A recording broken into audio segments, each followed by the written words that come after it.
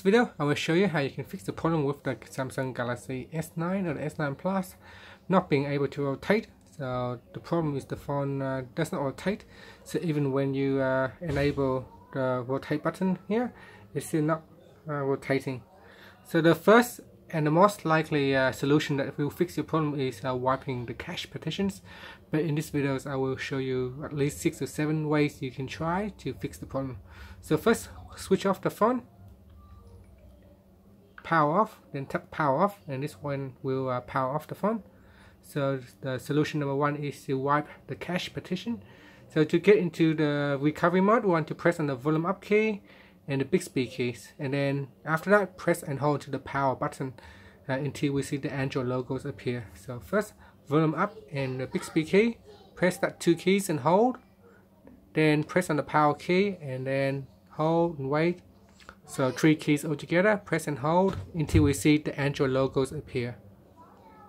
And that's it. So now we see that the Android logo appear, we can let go, and using the volume down key to go to the wipe cache partition, and then we want to press on the power button to select, and then press on the volume down to go to the yes option, press on the power key to select, and now cache partition is wiped.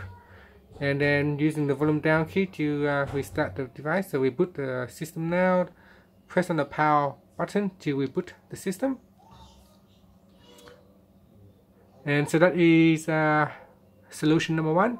Try it now, see if you can rotate the device. If not, we go to the solution number 2.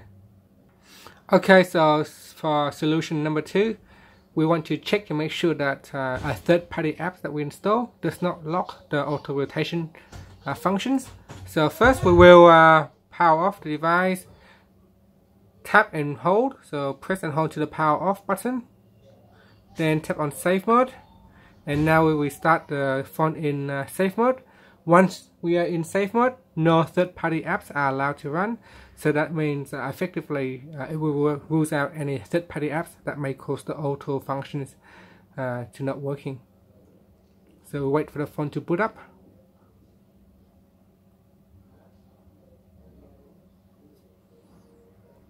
Okay, so once it is boot up in safe mode, we will log in.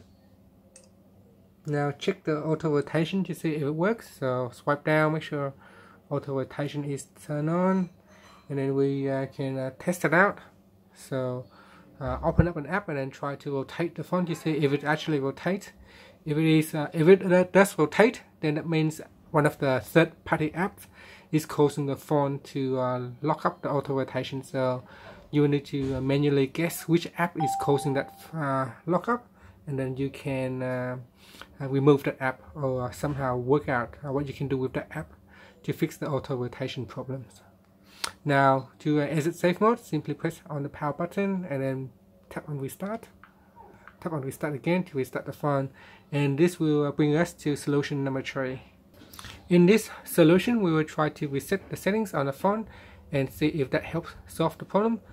Sometimes software bugs can definitely cause an issue. So from the home screen, swipe down, tap on the settings icon, and in here you want to go down to general management, and in here tap on reset, then tap on reset settings. Now if we tap on reset settings, it only resets the settings on your phone and not wiping the data.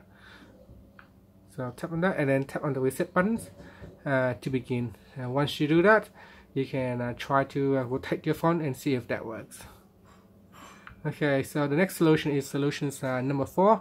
Again, it's involved resetting the device, but this time we will reset the device completely. So swipe down, tap on the reset button, tap on general management, then tap on reset, and then tap on factory data reset. And here, once you are sure that you want to reset, you can begin to reset the device. So at the bottom here, because I do not want to reset the device right now, but simply erasing the device. Before you reset the device, you should back up the data that you have. So you can use backup features in here to back up the device. If you want to back up everything completely without losing anything, you should back up to the computer. So download a Samsung software on the PC and make sure you perform a backup of the phone to the computer, so in case anything goes wrong you can always restore it. Now if you try some of the solutions previously and it still does not work, then it could be something to do with your hardware. So you could try to recalibrate the device sensors. So in here I have gone to the Play Store and download one of the app, GPS status. Now there are a lot of other apps that you could choose to calibrate your phone. So in this app here, what I do, I just install it, then I tap on the mute key, and then you can tap on diagnose sensors, and here you can go down the list and check and see which one is working and which one is not, and you can use this app to calibrate the sensors on the phone and see if that helps. And if those steps still doesn't work, then you might want to use a third-party app to rotate the screen forcefully. So here I install an app called Rotation Control, and in this app I turn on start controlling rotation. So once you turn on, you can see it appears at on the top notification bar or on the status bar, and once I drag it down I can force the screen to rotate.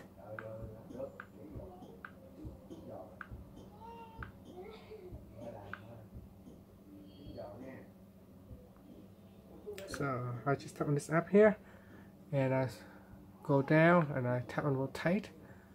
You can see it's rotating sideways, horizontal, portrait. So there are quite a different number of options you can choose right here, and that will force the screen to rotate. Whether you're holding portrait or not, it will force the screen to rotate. So that is rotating the screen by force. And the last solution is to if you try everything else and it still doesn't work, then you might want to bring the device into the Samsung store to have it look at and maybe possibly get the sensors repaired. And that's it. Thank you for watching this video. I hope one of the solutions can help you fix the auto rotation problems, and most likely the first solution, wiping the cache partition, should solve your problem. So thank you for watching this video, and please subscribe to my channel for more videos.